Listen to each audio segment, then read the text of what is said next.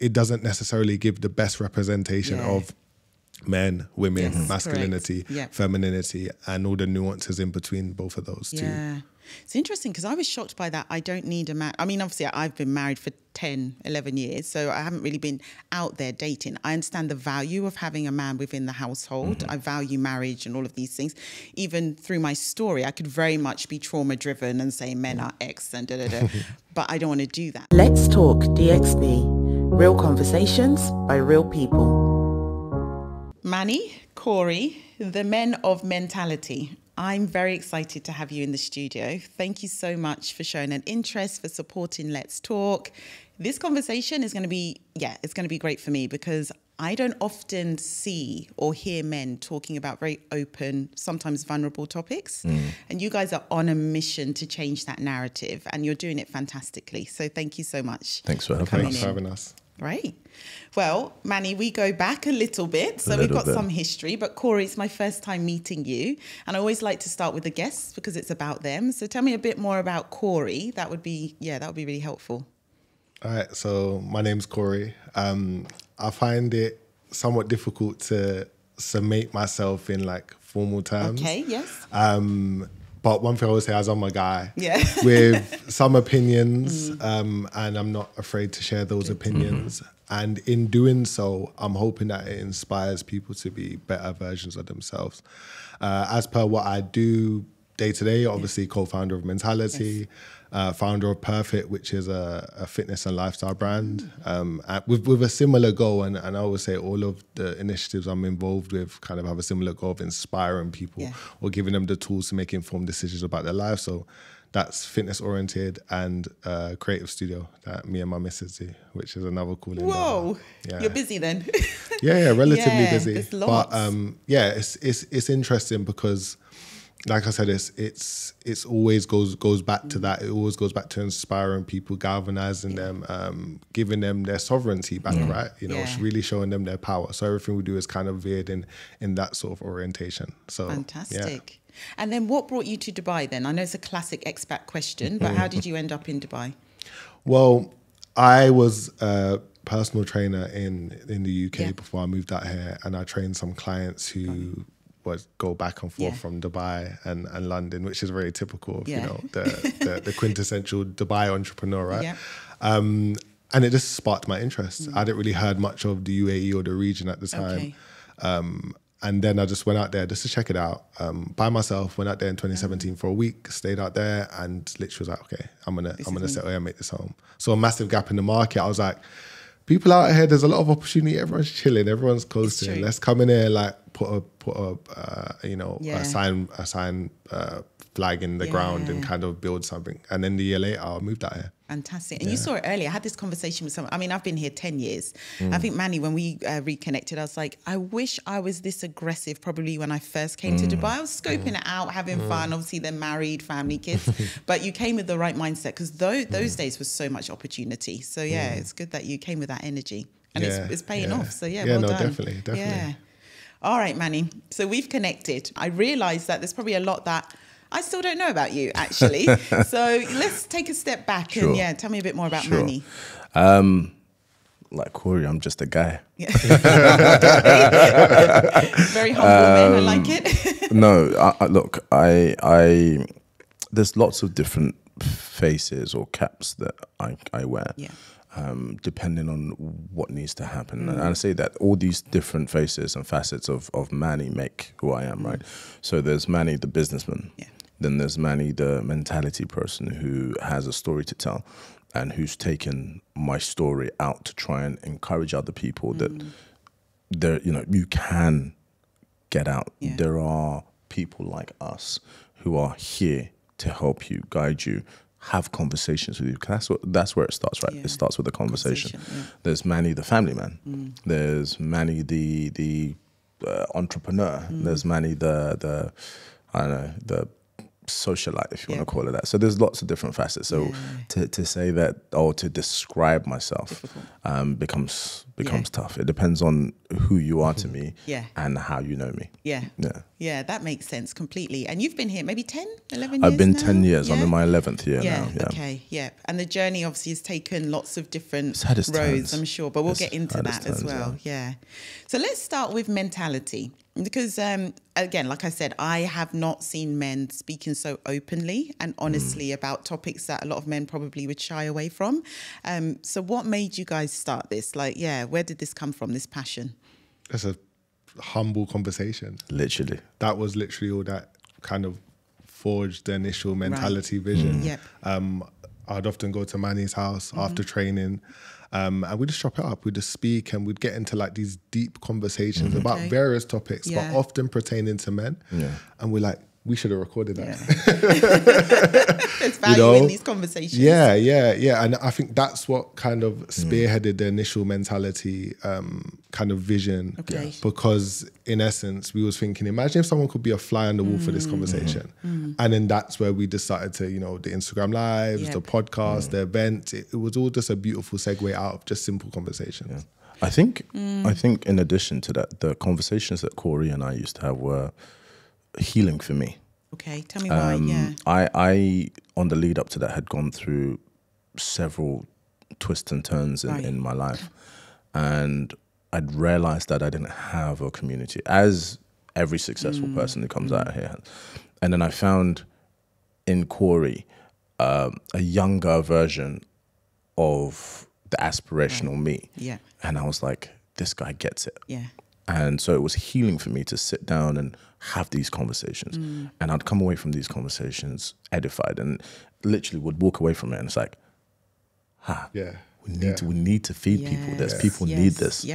People need this. And then it was people need this. And then it became, let's record the first. In fact, it wasn't even let's record it. We just sat there, it's like, listen, we talk about this. Just put the phones up and just do it. And it was weird in the beginning, having a phone, because we was all just like so conscious of it being there, right? Around, and it just felt a bit strange. But then the more we practice it, the more we kind of sharpened our tools, just made it very seamless. The topics are fantastic. And I think definitely the point of it being healing, because I think having, that brotherhood or friendship where you feel safe to be able to be vulnerable or, just talk about women or challenges or whatever it may be, that is fantastic. Because don't tell him that. I've never told him that. He's never heard that version of it before. Oh, really? No, he hasn't. Why?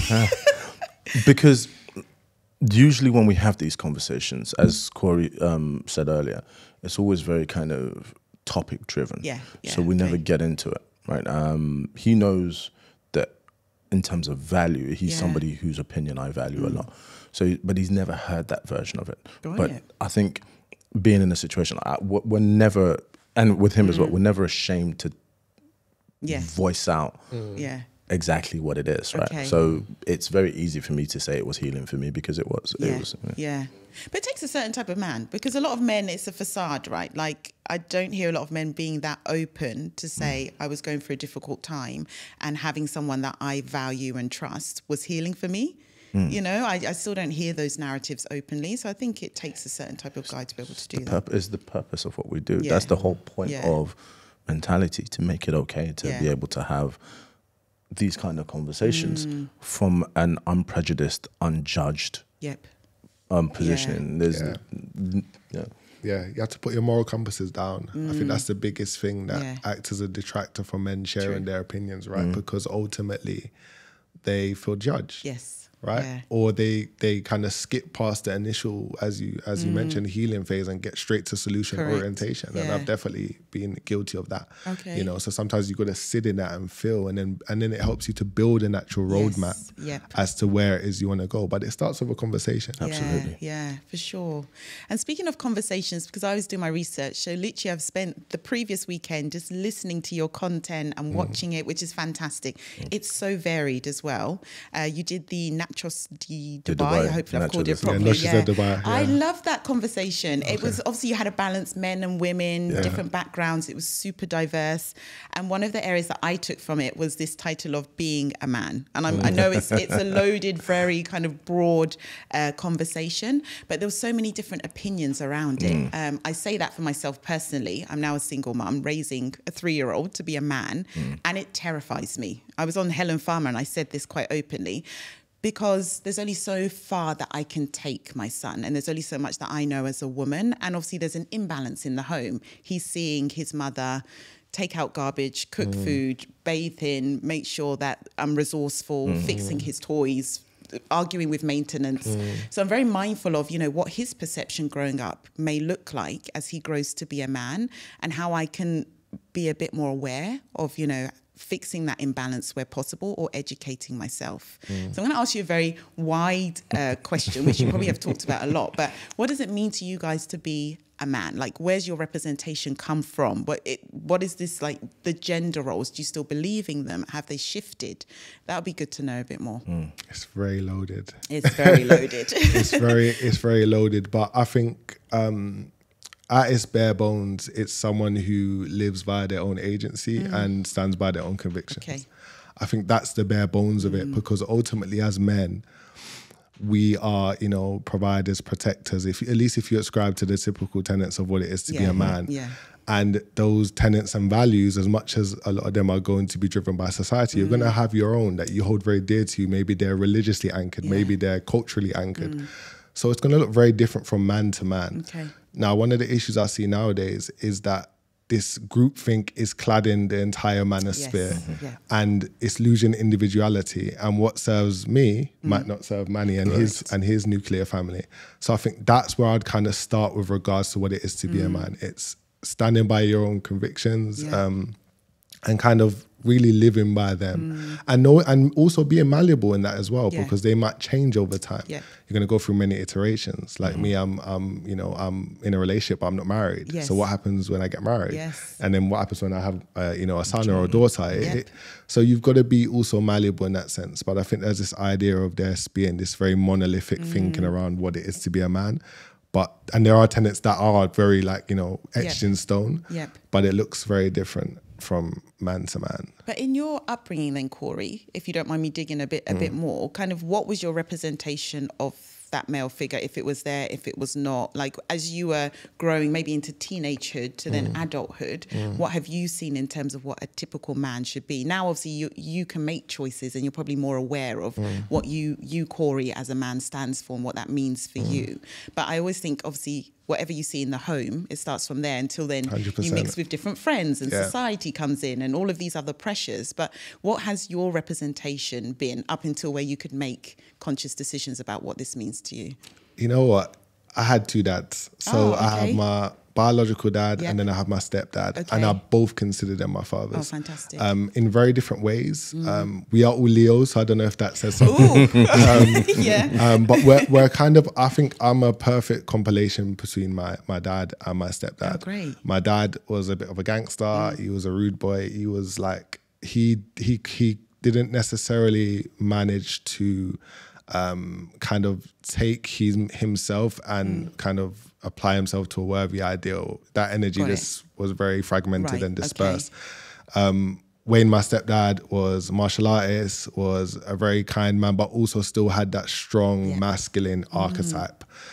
He's the one who taught me martial arts. He's the one who taught me about reading and was very learned. He could speak, can speak Amharic. He was deep into like many different spiritual kind of teachings and things of that nature. So I think I became the perfect balance of those two things, because I have my dad's tendencies just genetically.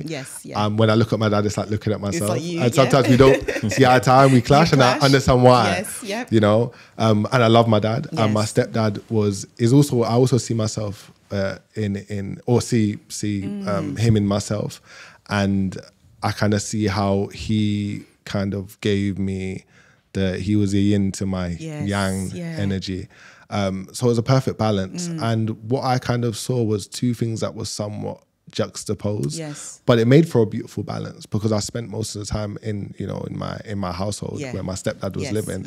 And he's I would say like an unassuming man, because on the outside, may even be considered, I wouldn't use the word meek, but I would say more mild-mannered. But he's a tough man. So he kind of taught me that balance. He taught me that tender, aggressive nature. He taught me how to kind of again, galvanize people and move them in a certain direction without even saying anything. Yeah. So I would say all of the things I mentioned before, and so many more things were just represented to me in the household. Yeah.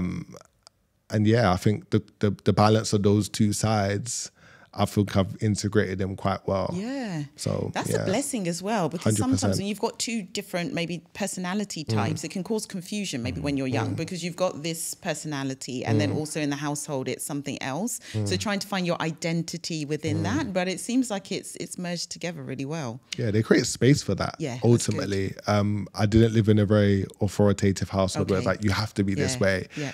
I was very much trusted. Yeah, good. It was like, okay, even I always say, even in like the worst time, even in when I made my worst decisions, I could still seek their counsel. Oh wow. And it wasn't like a dictatorship, like you have to be this way. It's Yeah. like, okay, cool, you're gonna make this decision regardless of what I say. Yeah. Here's some things to consider, make your own informed decision, which naturally leads to you making a bunch of decisions, Correct. building competency, which Yeah. leads into confidence, right? Yes. So I'm grateful that I had that, and I understand that, you know, in the conversations Manny and I have, and just with our wider cohort of men, that's not very common. Yeah, no. Yeah. So I'm blessed in that sense. Great. And how about you then, Manny? How about me? What's the question? The question is, in terms of your representation of what a man from a young age, I would say, because obviously you're a man, you're a father, now you're a husband. What did that look like when you were young in your upbringing? Has that influenced you now? Yes, I think it has. So I grew up with both a male and a female figure in the household. So my mum was there, my stepdad was there. My biological father passed away very, very young. Okay. There were difficulties in the house because you're always trying to navigate a landscape where you have different ideals or different needs, and then as you grow, sometimes in a household there might be a clash of not personalities but a clash of ideas, if you want to call it that. Not saying that my stepdad was wonderful. He was awesome, but we always didn't look at life from the same lens. Mostly because I was a teenager and I was trying to understand what life was. And growing up in an African household, very different to Kori's experience. Right, it was very dictatorship led. It's like you must do it like this. This is how it's done. And if you stray away from this path, even sometimes till now, like I get frustrations of having conversations because it's like you don't see it. Yeah. You don't, and it's like, no, but this is how. And I'm like, no, the world has changed. You know what I'm but it's influenced me, and it's really given me the tools with which to navigate life. I'd say it's influenced me very, very positively in terms of understanding what it takes to be resilient. Yeah. I saw sheer resilience and hard work growing up. And that's what's fueled me. It's this innate understanding of, okay, listen, you can get maybe 70, 80% of the way just by hard work. Yes. The rest of it, you have to pray to the powers above. Exactly. So that's something that's influenced me. It's also influenced me in terms of having my own family because there are learnings that I got that I now kind of translate into raising my son. Yeah. Because there are things that I would do differently. Okay. Because of the way I viewed life. Yeah. Now, I'm not saying I may be right or wrong in that respect, but because of the way I viewed life, there are approaches that I would take differently. In my household, vulnerability wasn't a thing. Right? You have to bite down and just get it done. Yep. But I also understand the impact that had on me later on in life, because when I was at my weakest, I had nowhere to turn. Because my idea was bite down and get it done. Yeah. And so when I was broken, it was an embarrassment to go and speak to the family and tell them, listen, I'm not feeling good. Not that physically, financially, everything was great. Mentally. I was doing well. But mentally, I was broken. Yep. And I couldn't go and talk to them. About it. And I couldn't talk to my friends. And I couldn't talk to my colleagues. And I couldn't talk to anyone else. Yeah. So then what do you do? But what was that outlet then? Because then you're internal, like you're screaming internally, which is quite dangerous. initially the outlet was football, was sports. Okay, fine. Football and gym. Okay. And I threw myself at it. Yeah. But that can only take you so far, of course. right? Because football's great, but you're talking 180 minutes. Yes. Like 90 minutes of a game, and then the hour before, the hour afterwards. And then you're back to reality, within the four walls of darkness again. Same thing with gym. You can go to the gym and do 2 hours of just battering your body, but then the walls start closing in. So it ultimately culminated in me finding myself in a very dark space. Okay. And me trying to shut the doors to the world. Yeah. And that was when I realized that there was a problem. Yeah. Okay. And that's when I realized that there weren't many places to go and talk about the problem or to seek help. Yep. And so I sat in it. I sat in it. And then I found Kori and we started having conversations. And like I said, I started to get my healing. I started to understand that there was purpose in building forums and spaces where people can come together and have these conversations. And just through just conversations about life, about work, about books, about mentality. Yes. That's fantastic. And it's good. The reason why I touched on like childhood, because they always say, I mean, I've been doing therapy since I realized that my marriage was, it wasn't going to go to the end. It wasn't the fairy tale. And I filed for divorce. I started therapy for the first time ever. Probably should have done it years ago. I've been through grief. I've lost my dad. There's so many factors. But what I was mindful of is also I'm raising a child and they absorb at such a young age. I would have absorbed at such a young age.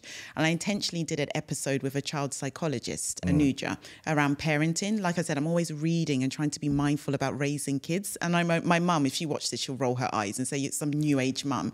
Because it was quite similar. It was quite dictative. You do as you're told, African household, be that perfect child, go to school, don't rock the boat.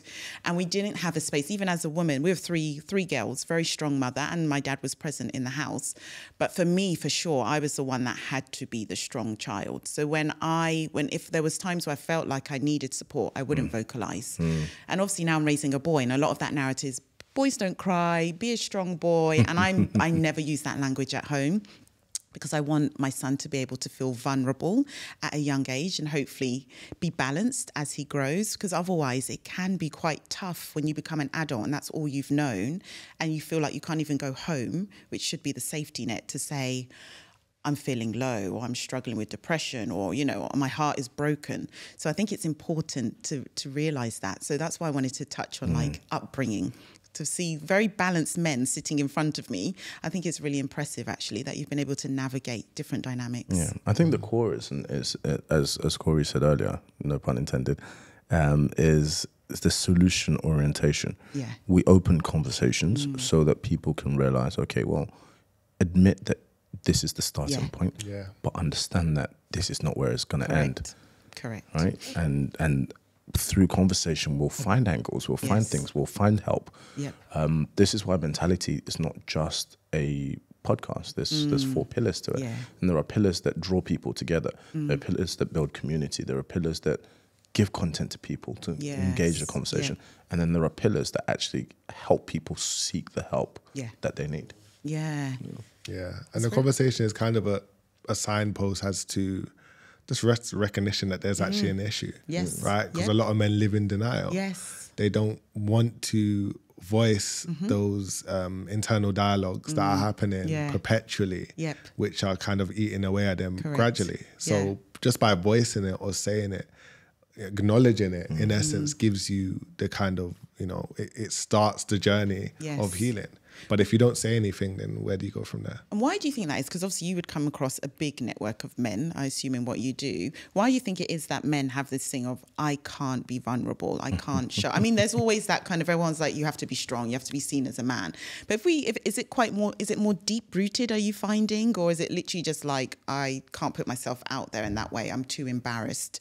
Have you noticed like a pattern when it comes to men being quite closed off with their emotions or their challenges? I think it's ego driven. You know, every man's trying to be the top dog. Right, a man's life is inherently very competitive. Right. And I think any sign of weakness is seen as a chink in the armor. Okay. And I kind of understand where that comes from, especially when you come from environments like where Manny and I grew up in, where any sign of vulnerability, any sign of emotional weakness is, you know, it will be exploited immediately. Right. So you build up this strong masculine archetype, and you don't sway away from that. You don't know how to, you know, be like water, right? You don't know how to be malleable, and you kind of take that veneer into all environments. But you know, think of like a very hardened, like I don't know, substance. Yeah. If you throw it against another hardened substance, something has to break, right? So that's in essence what I see. But I understand where it comes from. And I think men just need to acknowledge that it isn't always the way to be. And this very binary thinking is not going to serve you in all different kind of lines of life. I think so. I've done quite a bit of reading on this, and I think it depends also on your cultural and societal inclinations as well. When I look at some of my Western friends, if we put it that way, they're in environments where they're allowed to be more expressive, and they're allowed to speak more, and they're allowed to talk about how they feel more. But with that being said, you know, kind of to retrace my steps a little bit, a lot of, especially with black people, if you want to call it that, or people of black origin, a lot of the way we are stems from slavery, and the fact that there had to be survival, right? So the slavery aspect is, and the whole vulnerable, you have to be strong, men don't cry thing, stems a lot from the fact that men had to go out and work. And so if you were seen as weak, you were killed off because you were not efficient, you were not fit for purpose. And so what a lot of mothers used to do is they would tell their kids, listen, you can't cry, you can't do anything. And then the mothers will suffer a lot. And so we created generations of very tough, very kind of emotionally or non-emotional women. And then the men had to kind of, you know, not compete, but had to work within those parameters. And then as time has gone on, obviously slavery got abolished. Survival now, it's like, okay, from a point of, okay, well, I have to get ahead, you're battling against other people within your same community to be the strongest, the richest, the toughest, because you then, you go up in society, and the higher up in society, the better it is for you and your offspring to survive. And that has just trickled down to us who grew up in Brixton and Croydon. It's crazy how that generational effect. It's internalized. True. It causes a plethora of other things as well. You even think about like the mother being, I don't know, if you will, emotionally neutered towards her son. There's a mother wound there. And what does that naturally lead towards, womanizing behavior, correct? And we've obviously got all the raw materials to be the perfect womanizers, right? And then you couple that with, an insecurity or a lack of emotional availability from your mother, and then that leads to infidelity, broken marriages, or just children out of wedlock, and all these other societal issues that are very prevalent in Black and also other ethnic communities. You're right. It's actually interesting because you touched on, like, in terms of the woman and being quite harsh or tough, and yes, it's very much prominent within our community, but also other communities depending on trauma or upbringing. So this is something that I'm trying to be more mindful of, because obviously I'm playing both roles, and even I think in my marriage as well, I probably should have been more mindful of it within my marriage in terms of it being more balanced in terms of gender roles and expectations. But now I'm fully in like survival mode. So if I need to take out the rubbish, I would. If I need to get my car washed, if I need to fight with the mechanic, I'm doing that all. But in terms of like female energy and femininity for men, because I hear this a lot, obviously I haven't dated or I haven't been dating for a long time, but a lot of the stories that I hear from my community is this guy thinks I'm too harsh, I'm too independent, I need to bring my female energy. I still probably don't even really know what that means for me. But what are you seeing in that regard as a man, in terms of women that are quite strong or neutered or not, not emotionally intelligent, all of these dynamics? I think so. No, please. I think we live in a world where there's a difference between being emotionally neutered and being emotionally unconscious. True. Right? And I say that to say this, is that you can see the emotionally neutered people and they're trying. Yeah. It's not that they're not trying, they're trying, but it's survival. Yeah. And then the emotional and unconscious are those that are operating in the world of, I don't need a man, I can do it all by myself. Right? Are you hearing that as well? Oh, absolutely. Yeah. Oh, okay. Absolutely. We need to get into we this. Actually did a whole podcast on it. Yeah. I don't need a man. Yeah, I don't need a man. Okay. And it's because of this, I call it new age feminism, where people have strayed so far away from understanding the feminist cause and understanding how to find power within their own feminism or within their feminine traits, that they just become what's the word I'm looking for? They close their eyes to it. They become unconscious to the fact that there's power in being feminine. There's huge power in being feminine. And so there's a difference between the two. So the question, when you ask the question of, okay, which one is it? Or what? We're hearing a lot. And we're seeing a lot, right? But we can, and as men, I guess I'll speak for myself. Yeah. When I say we can see when somebody's a product of being emotionally neutered. Right. Yeah. It's easy to see. It is? Yes, because you can see that woman's trying. She's trying. She wants to do well. She's doing the best for her and her children. Yes. As opposed to the ones that are constantly just shutting down the door and saying, no, men are trash. I don't need a man. I can do it on myself. That's trauma driven then. Yeah. If I'm a woman, I'm saying that because I've been hurt. Not always. Not always. And sorry, Kori, I know you want to say something. Not always, because sometimes it's not trauma that drives it. Sometimes it's learned behavior. True. If you grow up in a household where all you hear is men ain't, I don't know if I can curse. Yes. That's all you're ever going to be able to look out for. And so you always hear the paradox of the two children. You can either go the way of what you see and hear and experience, or you can go the opposite. Yeah. Most children, even when they're trying to go the opposite, can only recognize the triggers of what it is. And so in as much as they want to run away from it, they're still getting drawn to it magnetically. Yeah, that's a valid point. Yeah, and as it pertains to feminine energy, I think we've conflated this idea of men and women being the same, and masculine and feminine energy exists within both of us, but it leads to an off kilt with the way that masculine and feminine energy is expressed, because most people are operating out of fear, right? They're operating out of lack. They're operating out of this lower frequency, and that leads to femininity or masculinity manifesting itself in ways that are toxic, right?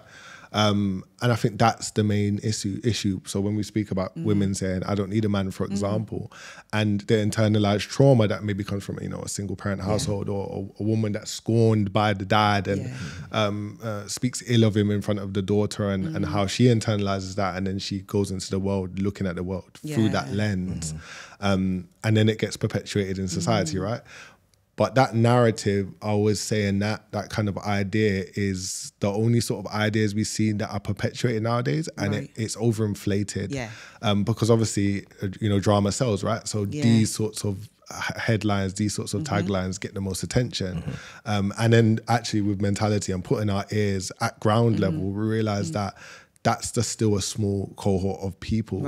And it's not, it doesn't necessarily give the best representation of men, women, masculinity, femininity, and all the nuances in between both of those two. It's interesting because I was shocked by that. I don't need a man. I mean, obviously, I've been married for 10, 11 years, so I haven't really been out there dating. I understand the value of having a man within the household. I value marriage and all of these things.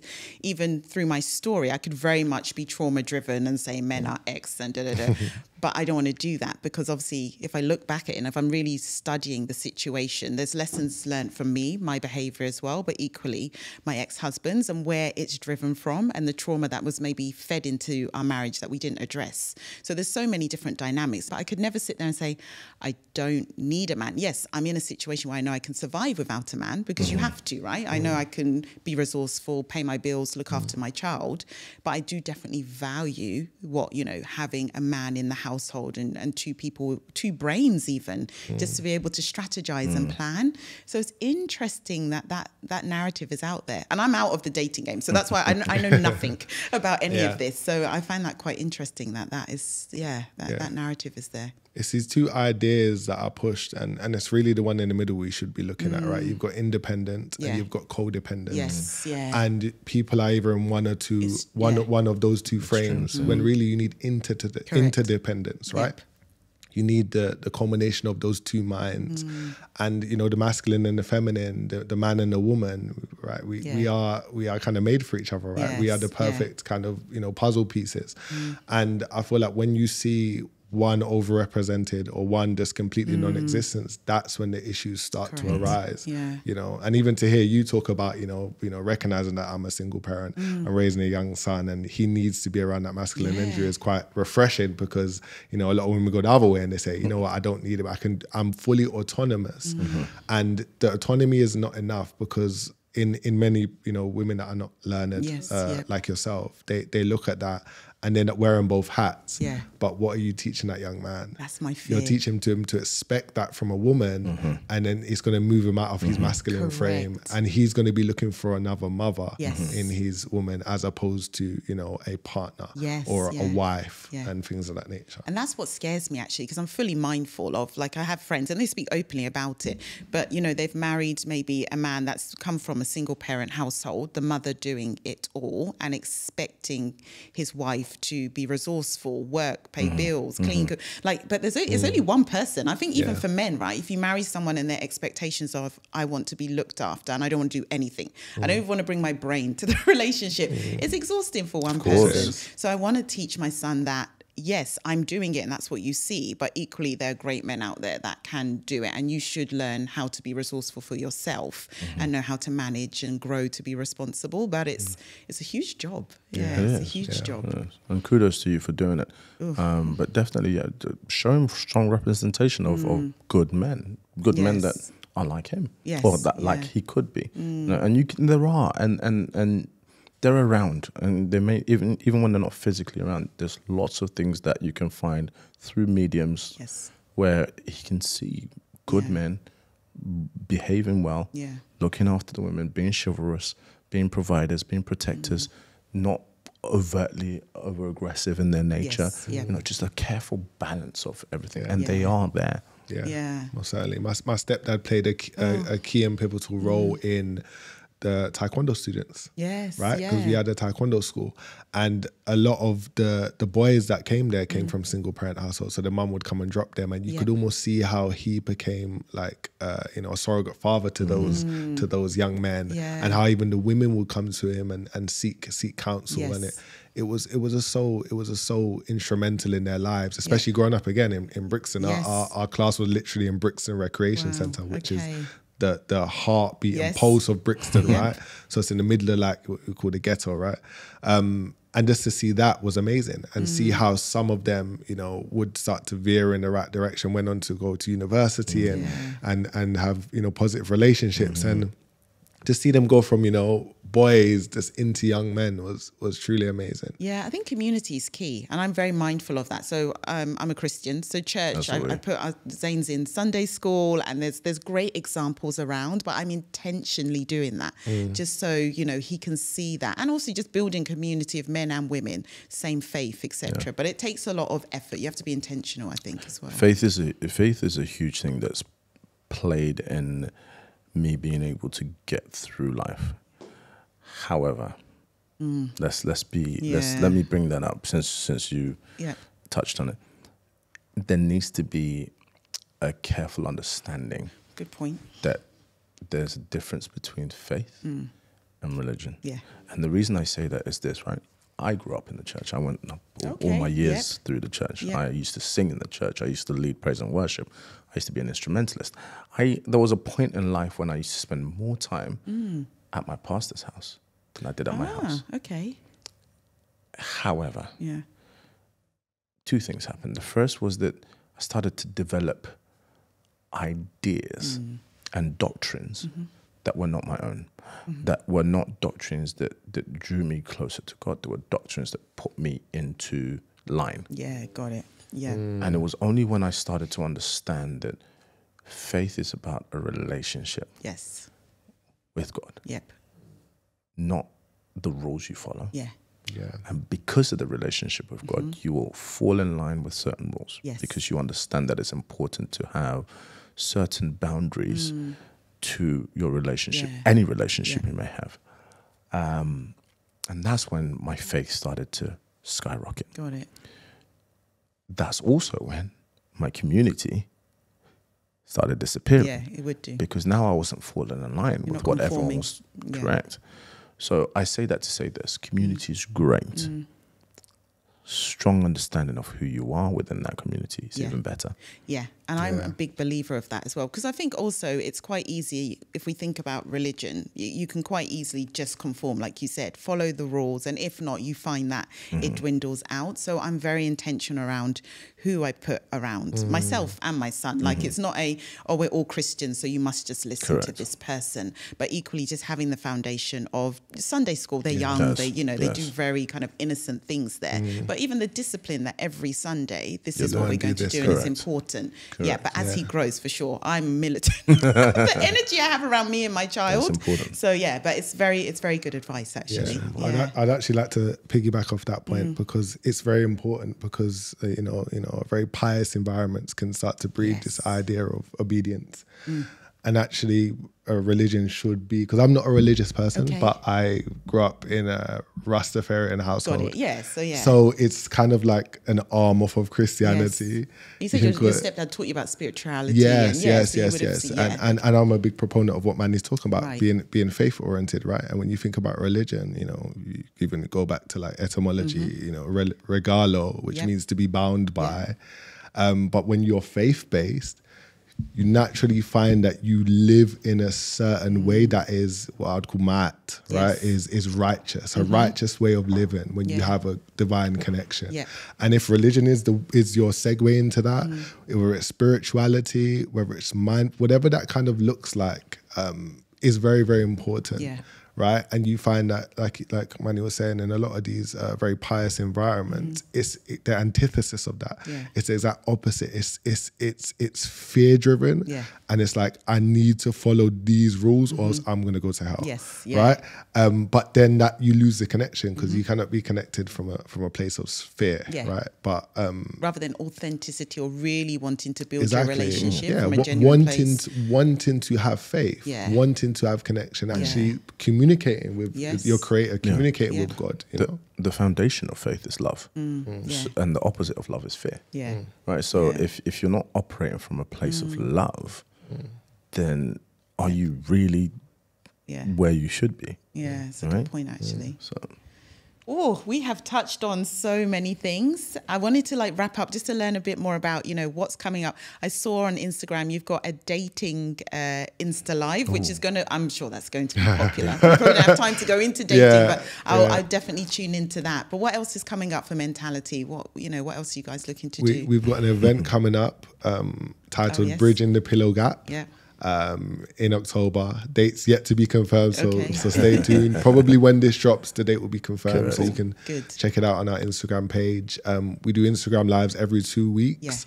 Our next one being Dubai's Dating Dilemmas, and we're doing them a little bit more frequently now.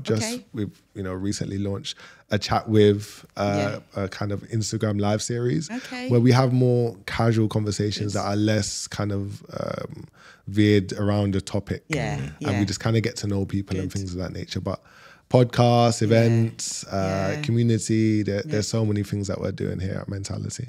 Yeah. That's great, yeah. And you're finding that a lot of men are joining, because it's men and women. I know you sometimes bring in, you want the female opinions, I'm sure, but you find a lot of men are kind of warming to this space and wanting to be more open. I think there's a misconception that mentality is just men. Because that's what I thought as at first until we spoke, and I was like, okay, it's different opinions and voices. It is heavily male-driven, in the sense that when we started this, the foundational purpose of it was to allow a voice for men. Yeah. Because there are so many places, so many forums where women can go and speak, where women do go and speak. It's true. There are not enough for men.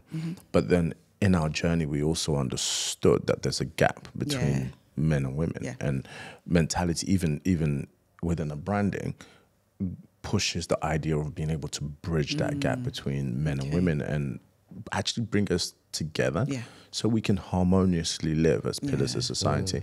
So we are for both. We are for both men and women. However, we understand that men need what we do. And so that's why even in the name Mentality, which we've now changed. To Mentality. To just Mentality. Oh, really? Okay. There used to be Men-Tality. Yeah, this is how, okay. But now it's Mentality. Got it. Okay. Yeah, we kind of did that to kind of clear any of the, confusion around what this is. Exactly. It's a good idea. And so in essence, kind of go off of what Manny was saying, we discuss issues that pertain to men. Yeah. But, a lot of the issues that pertain to men also pertain to women. By extension. And with us going straight for the the male orientation, it's almost I use the analogy of going into a burning building and someone's got 3rd-degree burns and someone's got light burns. You need to tend to one before the other, right? And with all of these very femme-centric forums and that kind of being spearheaded within society, we need to go and tend to the men who have been neglected with regards to their voice, and that's where Mentality was formed. You're doing great things. I'm definitely going to be tuning in more and learning. I've learned so much already. So thank you so much for championing and having a voice around these topics and for bridging the gap, because I feel like there's so many women out there that are still trying to learn a lot more from men as well, to be able to get it right, whether it's the relationships or raising a boy, etc. So thank you so much for coming in today. Thank you for having us. It's been a pleasure. Let's Talk DXB. Real conversations by real people.